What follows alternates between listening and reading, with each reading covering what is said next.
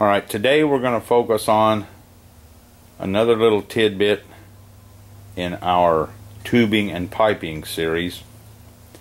We're going to put on a compression fitting.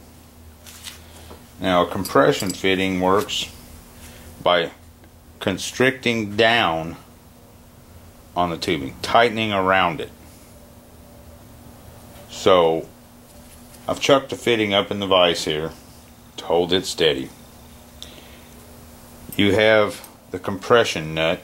It's already got the ferrule in it. We're going to slip it over the pipe. This is a piece of soft copper, 1/2 inch. Slip it down over the pipe.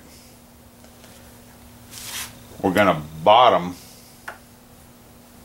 the copper in the fitting, and then we'll slide the nut up as we keep the piping bottomed out in the fitting. We're going to start the threads. Run them up finger tight.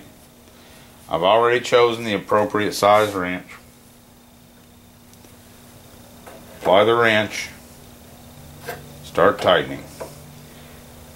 Now, in most situations, you'll have to use a backup wrench on this other fitting. Just keep cranking it. Making sure your tubing is staying seated. Crank down.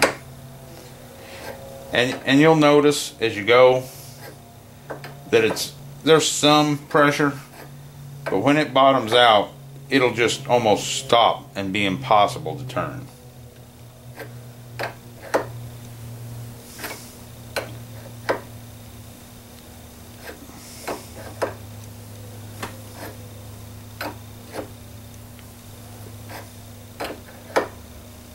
We're approaching it now. There it is. It just almost won't go any tighter. Now, as you can see, it has pushed the collar out the back here a little bit. Your tubing is fastened to whatever your device is, even if it's a coupling. These come in a multitude of different fittings. So this can be used for water. I don't think they use them a lot in gas, but if you run across these and need to reuse them, you have to cut the tubing off and buy everything new except for the centerpiece. You can back the nut off, you can buy other ferrules and put in there, but you've always got to cut the tubing off and start anew. Just one more little piping device that you'll find in homes, mobile homes, here, there, and quite likely everywhere. Nothing to it. A few little tools, little patience. You can tackle anything.